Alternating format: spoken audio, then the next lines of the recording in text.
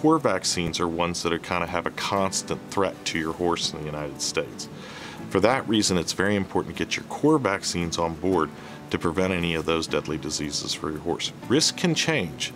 So if your horse is going to the West Coast or the East Coast, your risk may be different, and environmentally, year to year, risk can change.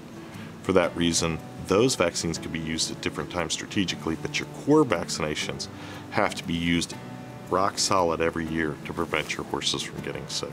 Breaking apart your core and risk vaccines are very important. What we found is that when you put all the vaccines together in a large combination, you may not get the best adequate immune response. What we found was that when horses were vaccinated in a large combination with West Nile, they didn't respond as well.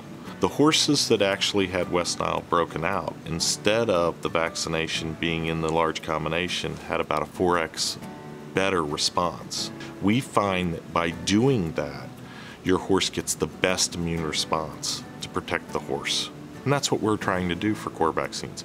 We do not want your horses to get those diseases, and therefore they're core and they should be vaccinated accordingly.